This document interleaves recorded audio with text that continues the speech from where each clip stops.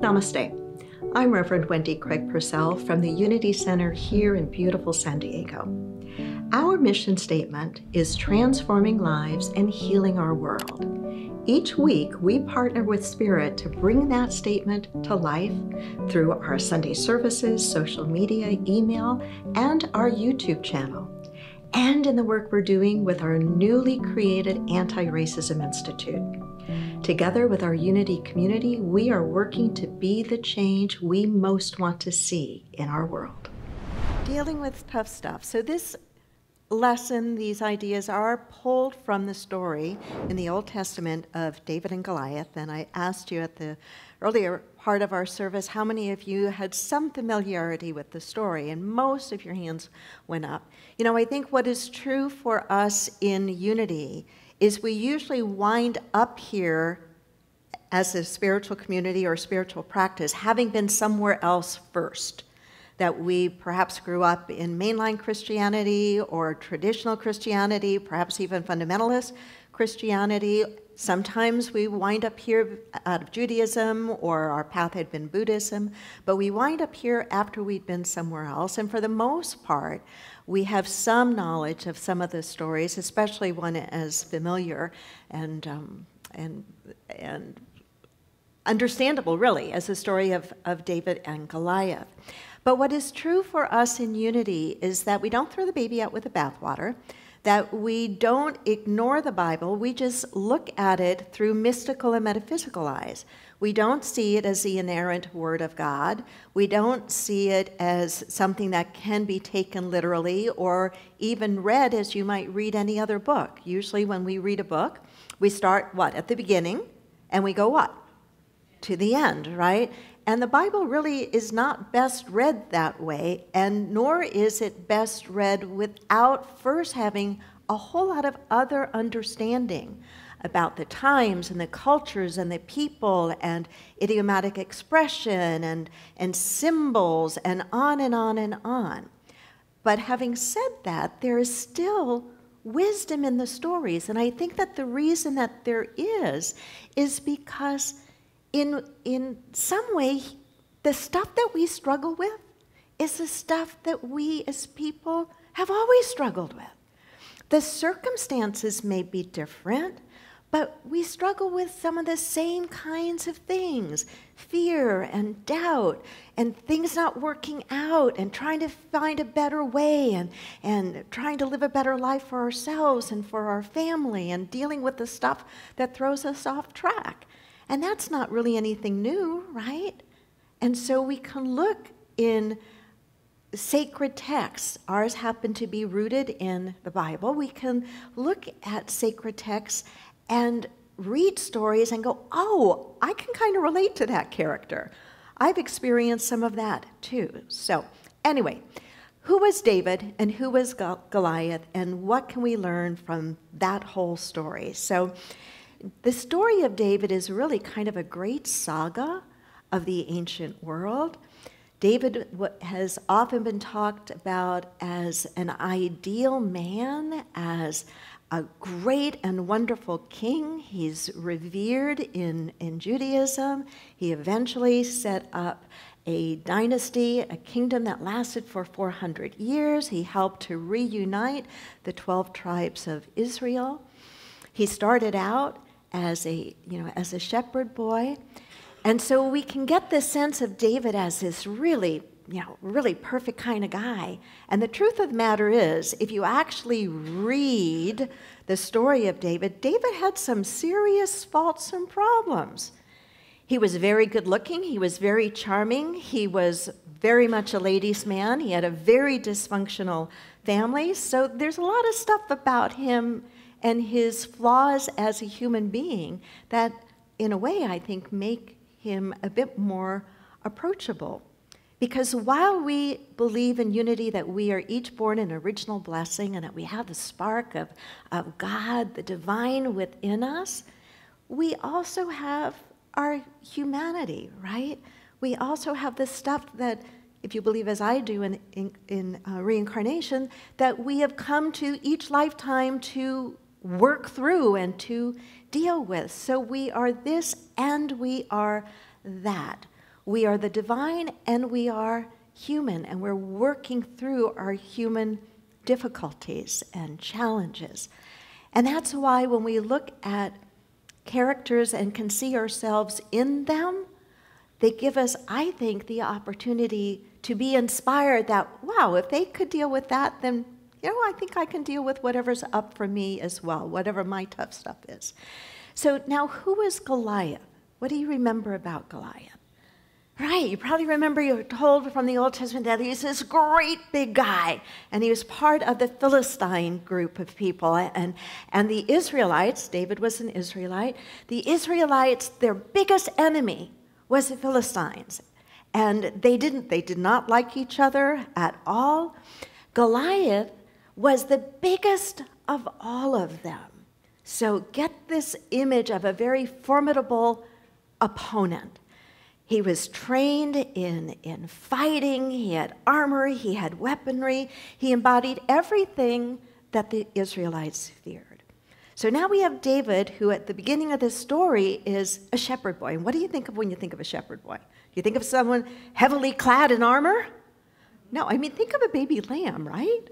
They're adorable and cute, and caring for sheep was a very different kind of job training than I'm sure Goliath would have had. So David was a young man when this story took place, and the battle scene is important. And the battle scene is described in quite a bit of detail. I'm going to summarize it here in the story. But you have the Philistine army on one side, hillside, mountaintop, and you have the Israelite army on the other side, and a valley separating them.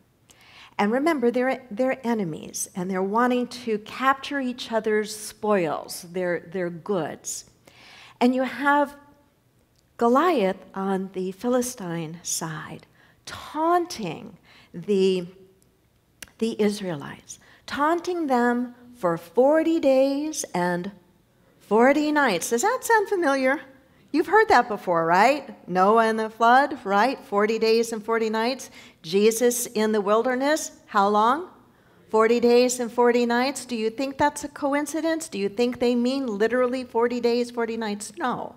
It meant a cycle of completion until whatever it was that was to be done was done. So you have this Goliath, this giant of a man, part of a very fierce army, taunting and threatening the Israelites. You have King Saul, the king of the Israelite army, afraid, trying to figure out how he's going to protect his people against this very formidable army and this very, very big guy at the front of it that's taunting him. And so as he's trying to think about what he can do, David, the shepherd boy, comes forward and kind of raises his hand and says, "Call on me. I can fight Goliath." Now, if you're King Saul and you're looking at this shepherd boy and you see Goliath over here and the Philistines, what are you probably thinking? Right, you're laughing, right? Like, no way, not this guy. He's not going to be able to do this for us. And so if you're David, what do you think you have to do to Saul?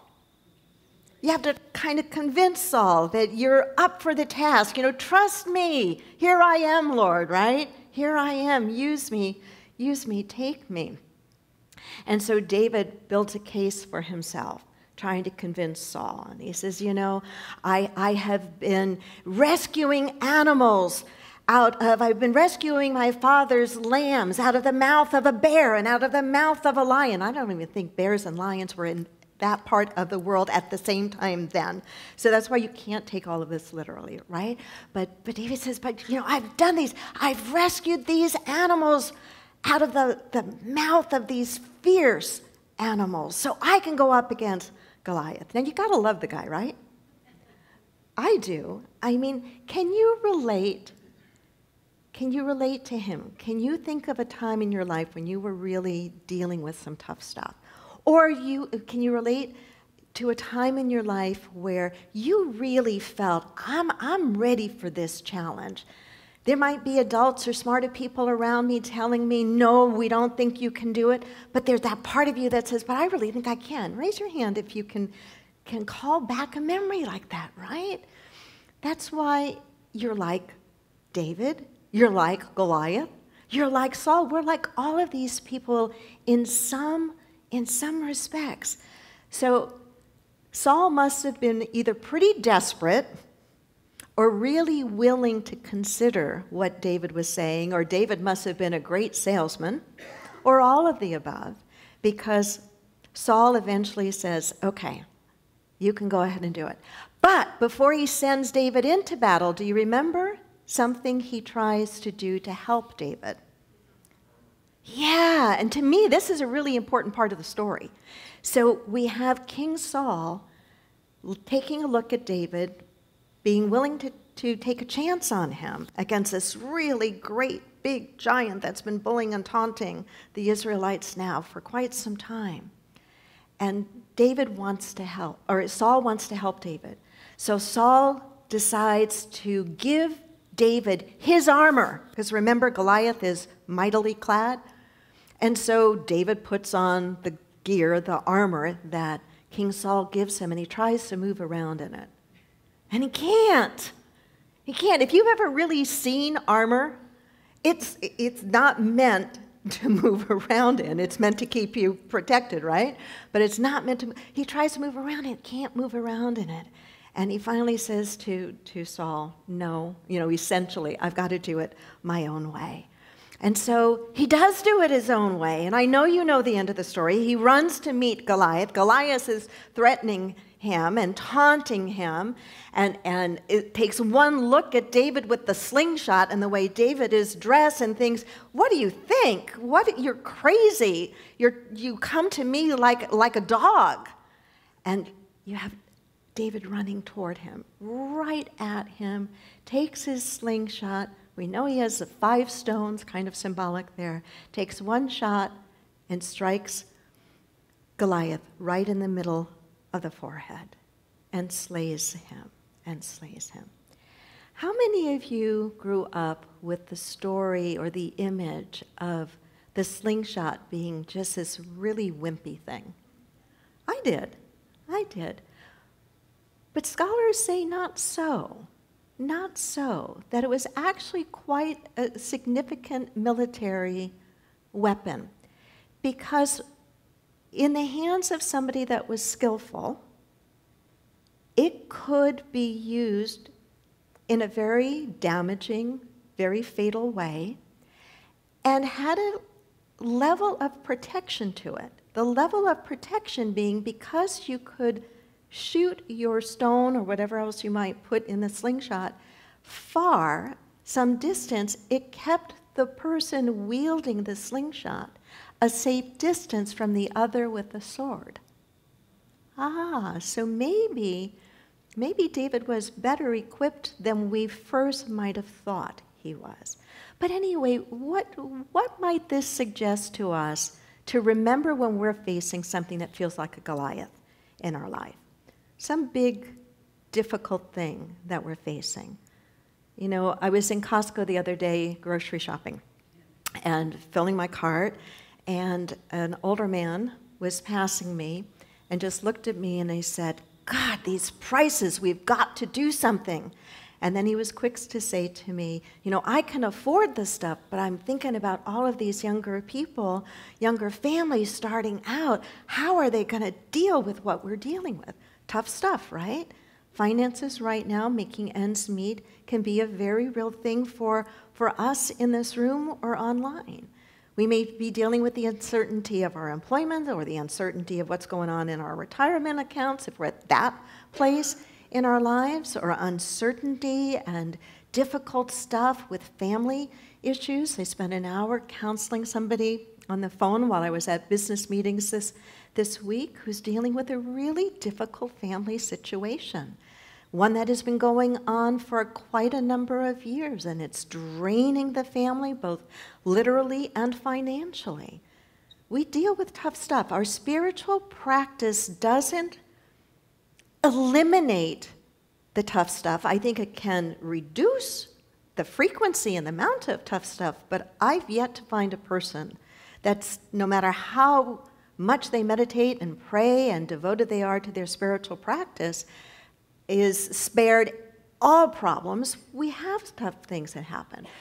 But those of us who are true to a spiritual approach to our life and who are consistent with spiritual practice are much better equipped to be like David and slay the problem, whatever the problem may be. So here are a few things that I think are reminders and helpful. We've got to admit there's a problem in the first place.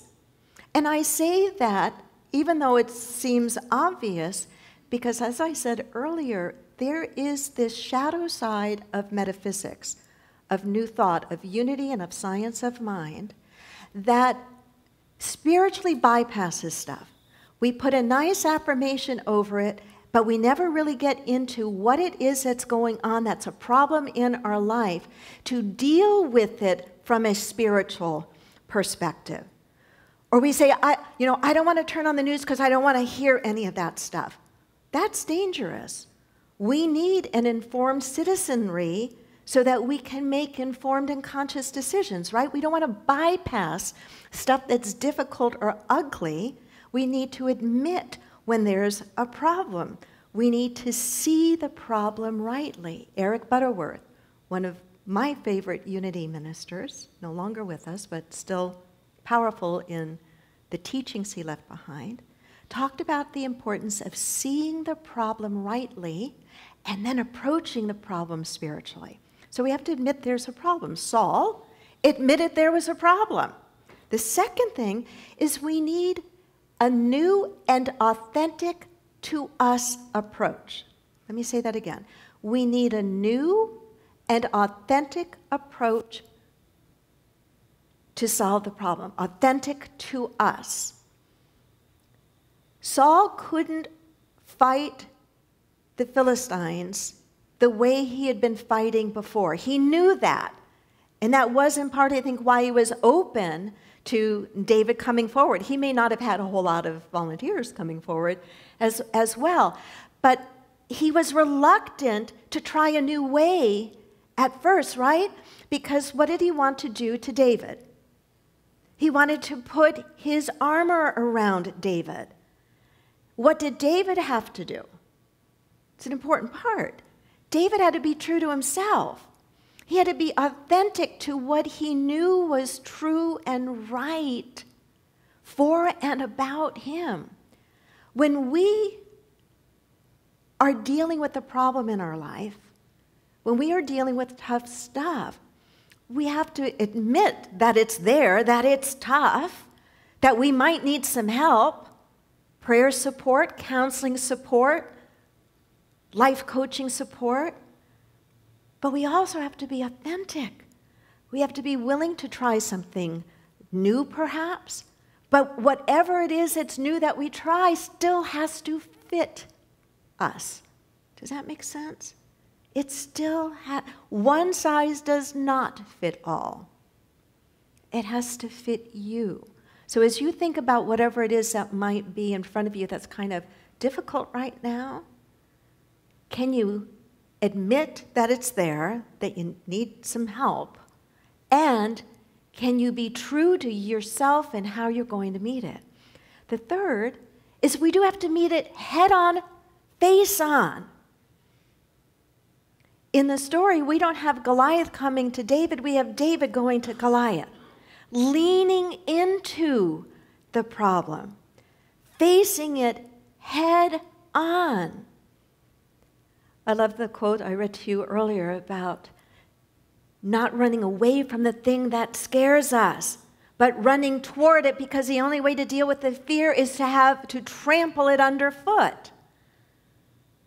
How many of you have found it effective to ignore problems in your life? Okay, I thought so. I haven't found it effective either. Does that mean we don't sometimes still try?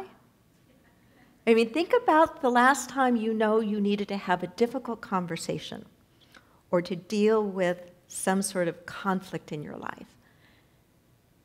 Did you have a part of you that just wished it would go away all on its own, right? Or you just turned and said, I'm going to pretend it's not there. Like, what is it with young children? There's, up until a certain age, they don't understand the permanence of something, right? And so if they, whoops, sorry about that, Eduardo. If they close their eyes and they can't see the thing, they think the thing isn't there anymore.